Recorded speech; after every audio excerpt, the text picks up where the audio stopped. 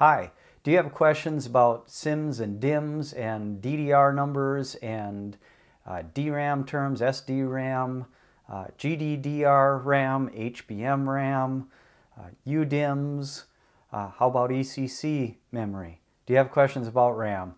We're going to address those in this video in just a bit.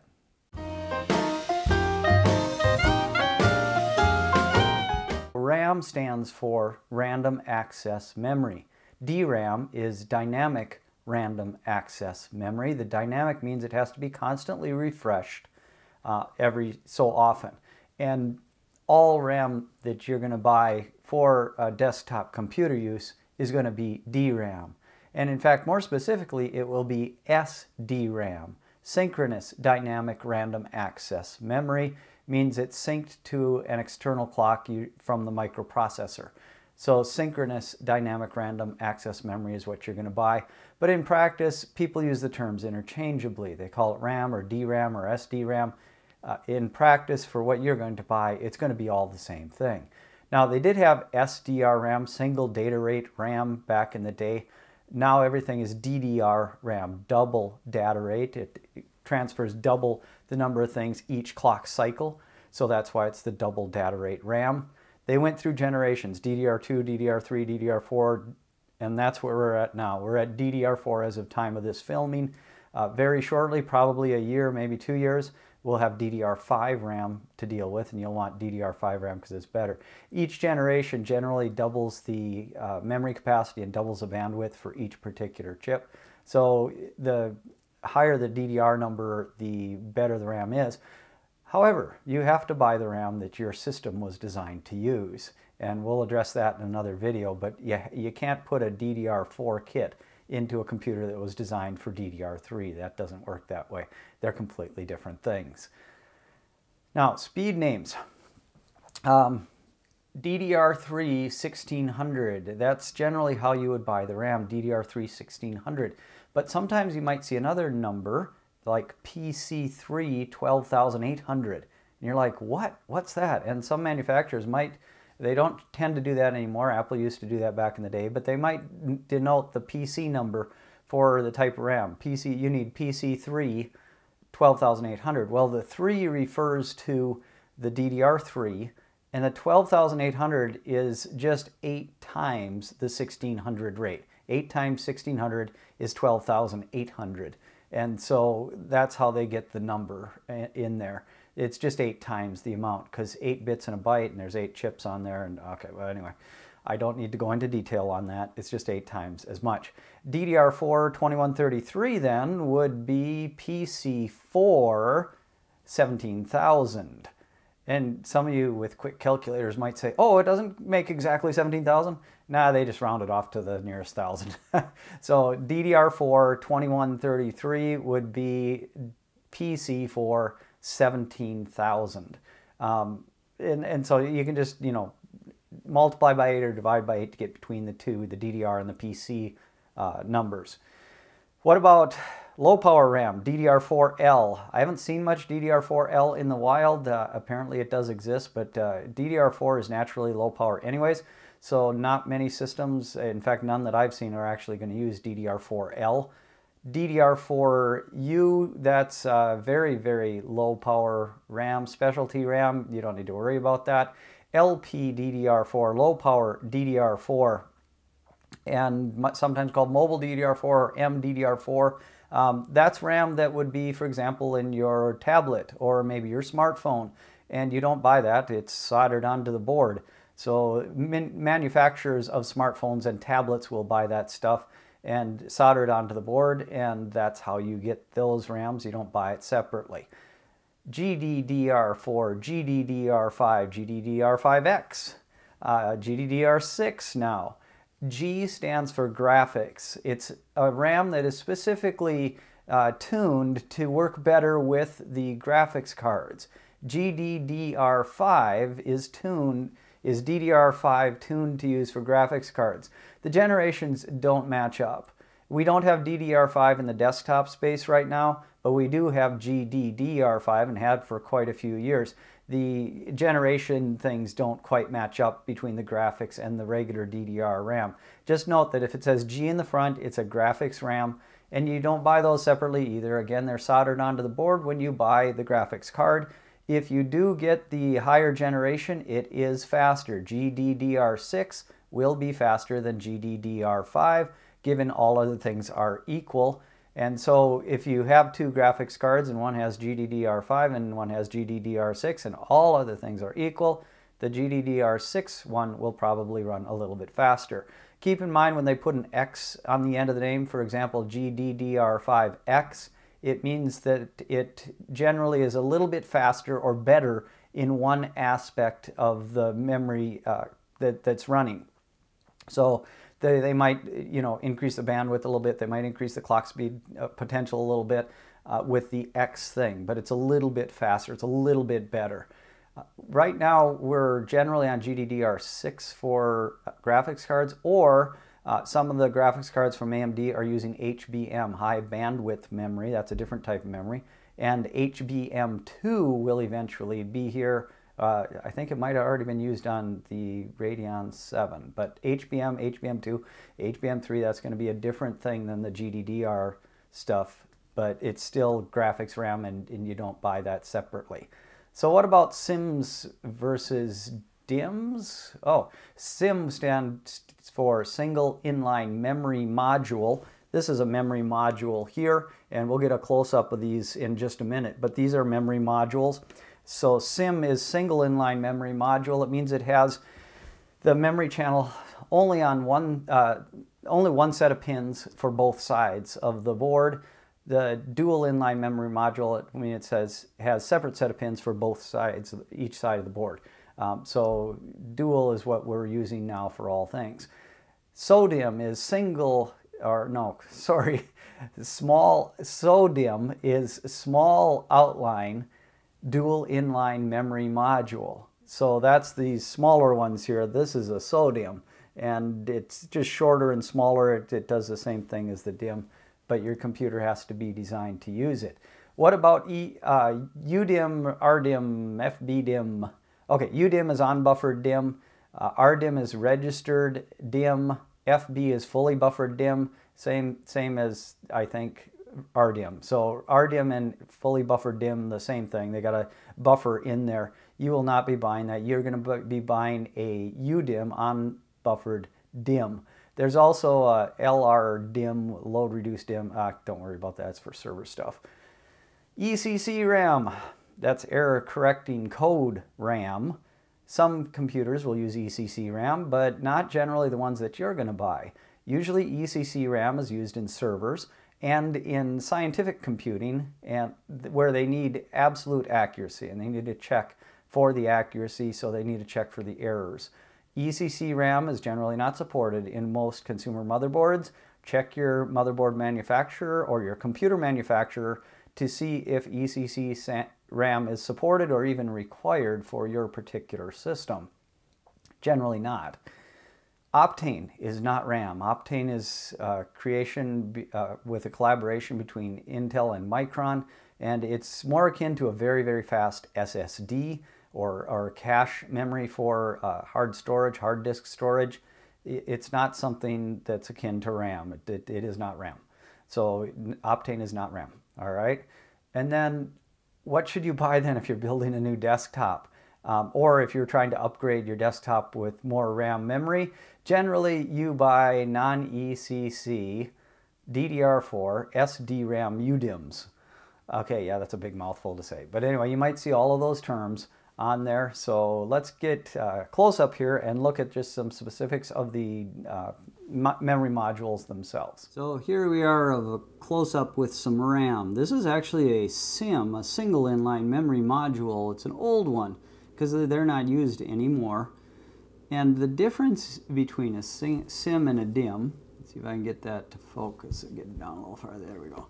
These pins right here, the metallic pins, are electrically connected with the pins on the back side. So each pin just, you know, you could literally wrap metal around if that was possible on a circuit board, and this pin would be connected to the one behind it in the same spot. So the pins on each side are electrically the same. It used to be that you could just tell it was a SIMM instead of a DIMM because the SIMMs had chips on one side, and the DIMMs, this is a DDR2 DIMM, had chips on both sides, but that's not true anymore. The integration has gotten so good that they can put chips on one side and still have a DIMM. What really makes a DIMM is that the pins here, say the pin right next to the slot there, is going to be electrically different from the pin on the other side at the same spot. So those pins are different on each side. So how do they name the DIMMs? We talked about this previously. This one doesn't have the full naming scheme on it. This one does have the full, does this one have the full naming scheme? One of these has the full naming scheme on it. Nope, they don't have the full naming scheme on it. So we'll just use this one for an example. So this one, I'll get it in view. Okay, so you can see it's a 2 gigabyte SIMM. 2R means dual rank. We'll talk about that a little bit. By 8, so each memory module is with, you know, uses 8 bits or something like that. PC2 means the same as DDR2, 6400, and that's times 8. So 6400 divided by 8 to get the DDR2. This would be DDR2 800 megahertz memory stick. So this module is a DDR2. You notice that the DDR2 does not match up with the DDR1. The length is the same, but if you notice, this notch is not the same as the 2 notches on this SIMM. So you can't put them in the same slot. DDR3 looks the same, and they got this big metal piece. This is called a heat spreader, and it's supposed to spread out the heat and even out the temperatures in the RAM. Honestly, I think they just do it for looks, because it doesn't seem to really matter much for performance on these things. They just put the metal piece, I think, mostly for looks. It does make it look a lot cooler than just looking at the individual chips on the circuit board. But anyway, this is a DDR3. You'll notice that the slot does not line up again. This slot is not in the same spot as the slot that we had for the DDR2. So the DDR3 and DDR2 could not use the same slot. So what if we get the DDR4 out here? This is a DDR4 from the same company, a Ballistics brand. You notice that the slot here on the DDR3 is not the same as the slot on the DDR4. So you could not put these into the same spot. Even though the overall length has stayed the same for quite a long time, you can't put them in the same slot. Some eagle-eyed viewers might notice, oh, wait a minute, doesn't the DDR2 have the same slot as the DDR4? Really? Does it? Let's take a look. Line it up carefully, and you'll notice, well, not quite. They're just a little bit off on the 2 slots there, enough so that you couldn't put the DDR4 in the DDR2 slot and vice versa. They made it pretty close, but not exactly. It's just a little bit off on the registration there, so you can't put one into the other. So that's DDR3, DDR2, DDR4. These are all DIMMs, dual inline memory modules. Now, what about these 2 on the side here? And I briefly picked that other one up. You notice that 2 of these almost make one of those. These are both DDR2s, and so that's a DDR2 too. These are SO DIMMs. The smaller ones are what's called SO DIMMs. And SO DIMMs are about, just about half, almost half the length of the other one, a little bit more than half the length of the other ones. And it's smaller. Now, what about this single rank versus dual rank? Single rank means one bank of the correct size of RAM chips, or RAM units is more accurate. Dual rank means there's 2 of the same units to make the total equal to what the total wants to be. Now, which is faster? In practice, dual rank is slightly faster, and I mean really slightly faster, maybe 5% if you're lucky. So if you got a choice, maybe buy the dual rank instead of the single rank, but in practice it probably won't matter, and if you're doing a general computing task, it's not going to make any difference at all. You won't even notice a difference.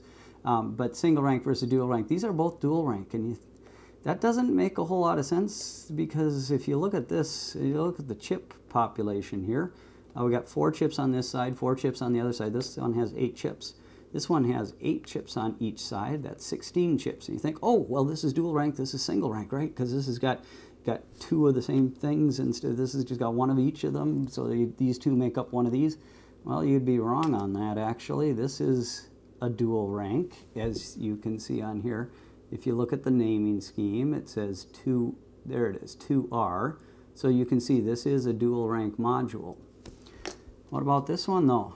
1 set of rows of chips. Is this a dual rank or a single rank? Oh, yeah, it's also a dual rank. The 2R means it's a dual rank module too.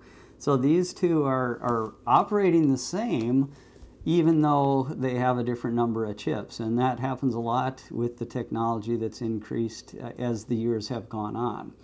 Now, what about the chips themselves? This is getting real detailed. But the chips themselves, these chips that are soldered onto the board, they are only made by 3 manufacturers currently, generally. There's a couple others, but boy, the vast majority, over 90%, are made by 3 manufacturers. Micron is one of them. These chips were made by Micron. You can see it says Crucial here. Crucial is a Micron brand, and they just brand their things Crucial, and it's actually Micron chips in there and Micron circuit board and all that stuff. So Micron makes chips. SK Hynix makes chips. If you look at the label on this one, you can see Hynix, and that's SK Hynix, and they do make RAM chips themselves, and they actually made this circuit board. So they made the DIMM, the module. The third one is Samsung, and I have a Samsung one here. And you can see Samsung manufactures memory chips. So Samsung made these chips, and they made the module on this particular one. They all make their own modules. Micron tends to use the Crucial brand, or more recently, Micron has been branding it Ballistics. It used to be Crucial Ballistics, now they're just branding it Ballistics, but Ballistics is also a Micron brand. What about this one? G-Skill. Okay, that's a G-Skill DDR4, clearly it says DDR4 right on there, and this is a SO DIMM. So who made the memory chips on this? Well, let's look at the label, see if we got any clues. We probably don't. They usually don't tell you who made the memory chips. The chips do say G-Skill on them, but oh, this one is the one that has the two names. So you can see it's a DDR4 2400. If you take 2400 times 8, you get 19,200. So you get the PC4 19,200 label. 8G by 1. It does not say these are dual rank or single rank. I think the 8G by 1 means it's a single rank module. I'd have to double check that. You could double check with the product name on the manufacturer's website probably, and you could probably figure it out. But anyway, that's a DDR4 module, and you can see that the chips are not made by G-Skill, even though they're labeled G-Skill. They're either made by SK Hynix, Samsung, or Micron, because that's the only people that make the chips. But that doesn't mean that this is a bad module. G-Skill makes some quite good products, and this one's been working really good in the application for which I bought it for. Thank you for watching the video all about RAM. Now, if you have more questions or some comments, please post them below. If you would like to know how to install RAM and how to select the RAM for your particular computer, I have 2 more videos, one about laptop RAM and one about installing and selecting desktop RAM and how to install that. Both are linked in the description below, so look for those. I hope to see you again sometime for another home tech adventure.